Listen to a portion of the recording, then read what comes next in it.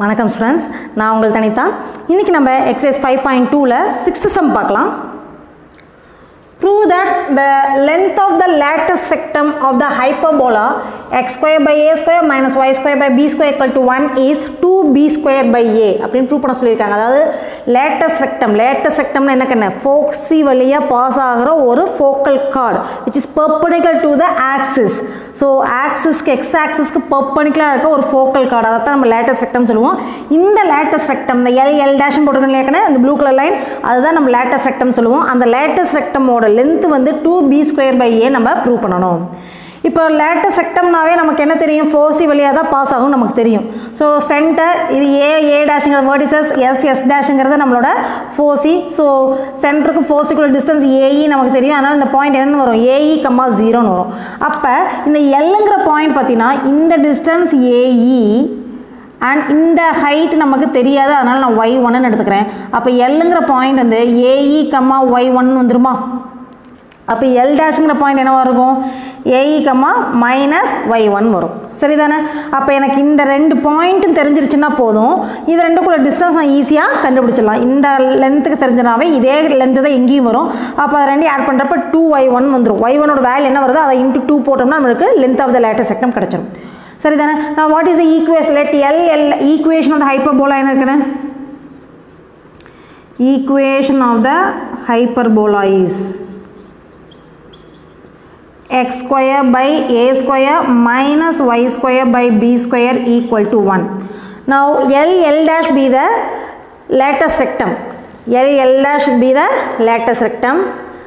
Let L வந்து AE, y1 and L dash be AE, minus y1 be the endpoints of the lattice rectum. Endpoints of the lattice rectum. சரிதானே? lattice rectumோட ரெண்டு end points வந்து நான் எடுத்துக்கிட்டேன். இப்போ இதில் ஏதோ ஒரு பாயிண்ட், எந்த பாயிண்ட் வேணால் சப்ஸ்டியூட் பண்ணலாம். நான் இந்த பாயிண்ட் எடுத்துக்கிறேன், எல்லுங்கிற பாயிண்ட். இதை கொண்டாந்து இந்த ஹைப்பர்போலாவில் சப்ஸ்டியூட் பண்ணுவோம். ஏன்னா எல்லுங்கிற பாயிண்ட் எது மேலே இருக்குது? ஹைப்பர்போலா மேலே தானே இருக்குது. அப்போ அந்த பாயிண்ட் இதில் சப்ஸ்டியூட் பண்ணலாமா? ஸோ சப்ஸ்டியூட், இதை வந்து ஈக்குவேஷன் 1 எடுத்துக்கோ. Substitute L of AE, y1 in equation 1. இப்போ எக்ஸுக்கு பதில் ஏஇனும் ஒய்க்கு பதில் y1னும் இதில் சப்ஸ்டியூட் பண்ணுறோம். அப்போ எக்ஸுக்கு பதில் ஏஇ சப்ஸ்டியூட் பண்ணால் a square e square by a square minus y1 square by b square equal to 1 வருமா? இதில் a square கேன்சல் ஆயிரும். அப்போ e square minus y1 square by b square equal to 1 வரும். சரிதானே? இப்போ இந்த 1 இந்த சைடு கொண்டு போய் அந்த y1 square by b square left hand side கொண்டு போவோம். அப்போ y1 square இது பாசிட்டிவாக மாறிடும். y1 square by b square is equal to e square அந்த சைடு, e square அங்கேயே தான் இருக்குது, 1 அந்த சைடு தான் கொண்டு வரும். அப்போ e square minus 1 வந்துருமா? இதை இந்த சைடும் இதை இந்த சைடும் கொண்டு வரேன். நான் சைடு மட்டும் தான் சேஞ்ச் எழுதியிருக்கேன். ஓகேவா? y1 square by b square, அல்லது நீ இப்படியே எழுதிட்டு கூட நீ மறுபடியும் அந்த சைடு கொண்டு வந்துக்கலாம். உனக்கு குழப்பம் அப்படின்னா 1 இந்த சைடு கொண்டு வா. அப்போ e square minus 1 is equal to y1 square by b square. இப்போ b ஸ்கொயர் அந்த சைடு கொண்டு போனேன்னா உனக்கு என்ன கிடைக்குன்னு பார்த்தீங்கன்னா y1 square is equal to b square into e square minus 1 கிடைக்கும். சரிதானே? இப்போ e ஸ்கொயர் மைனஸ் 1ஓட வேல்யூ எனக்குன்னு வரும்? b square by a ஸ்கொயரா? ஏன்னா நமக்கு b ஸ்கொயருக்கான ஃபார்முலா என்னன்னு பார்த்தீங்கன்னா b square is equal to a square into e square minus 1. இது வந்து ஹைப்பர்போலாவில் இருக்க பாயிண்ட். நமக்கு e ஸ்கொயர் மைனஸ் 1ஓட வேல்யூ தான் வேணும். அப்போ a ஸ்கொயர் அந்த சைடு போச்சுன்னா b square by a square is equal to e square minus 1 வருமா? இந்த வேல்யூ கொண்டாந்து e ஸ்கொயர் மைனஸ் 1க்கு பதில் நம்ம சப்ஸ்டியூட் பண்ண போகிறோம். புரியுதா? ஸோ e ஸ்கொயர் மைனஸ் 1க்கு பதில் நம்ம என்ன சப்ஸ்டியூட் பண்ண போகிறோம்? b square by a square.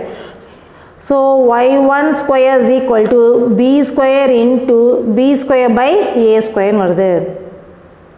எந்த ஃபார்முலாவில் வந்து புரியுதாக்கன்னா, since b square is equal to a square into e square minus 1, இந்த ஃபார்முலாவை யூஸ் பண்ணி தான் நம்ம இந்த வேல்யூ நம்ம அப்படியே சப்ஸ்டியூட் பண்ணுறோம். இப்போ இதில் b square into b square வந்து b power 4 ஆயிரும். b power 4 by a square, இங்கே வந்து y1 square. Taking square root on both sides will get y1 is equal to b square by a வந்துருமா?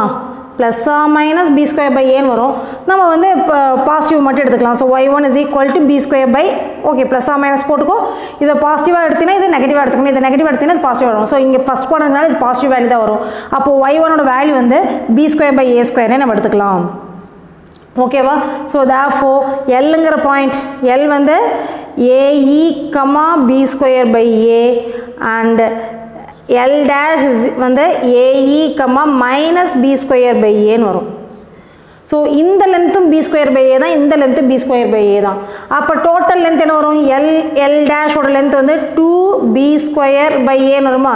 which is the length of the lattice rectum. அதாவது இந்த distance B square by A கனே இதுவும் B square by A. நான் ஏற்கனவே சொன்னேன் y1 ஓட into 2 போட்டோம்னா நம்மளுக்கு ஆன்சர் கிடைச்சிருந்தேன். ஸோ இதோட into 2 போட்டாவே ஆன்சர் கிடைச்சது. But 2B square by A which is the length of the lattice rectum.